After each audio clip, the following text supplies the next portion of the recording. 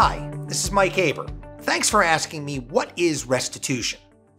Restitution is generally defined as restoring something that's been lost or stolen to its lawful owner. Florida's restitution statute 775089 applies to any victim who suffers damage or loss caused directly or indirectly by a defendant's offense or which is related to the criminal episode.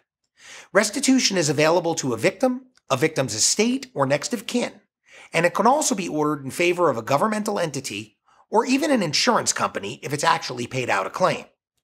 In Florida, if restitution applies, then by statute it must be ordered, and that's in addition to any other penalty imposed. So, if restitution applies and probation is a part of your sentence, then the court must order restitution as a condition of probation. The only out that is given to a judge is if the court finds that there is clear and compelling reasons not to order restitution in a given case.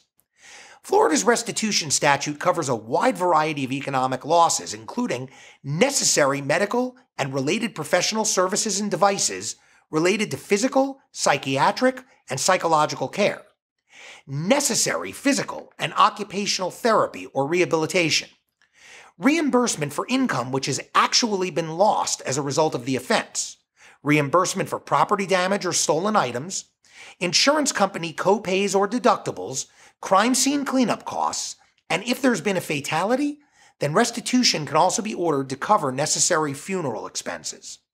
In Florida, restitution is strictly related to economic damages that have been caused by a defendant, and it does not cover non-economic damages. While a criminal court judge cannot order restitution for things like pain and suffering as a condition of a criminal sentence, there's absolutely nothing that stops a victim or the victim's estate or next of kin from filing a civil lawsuit seeking any type of additional damages from a defendant. That said, I thank you very much for your question. I appreciate your having asked it, and I invite you to ask me more. Please remember, at HaberPA, it's all about reasonable doubt. And if you like this video, then please subscribe to our channel. We'll be putting out more soon.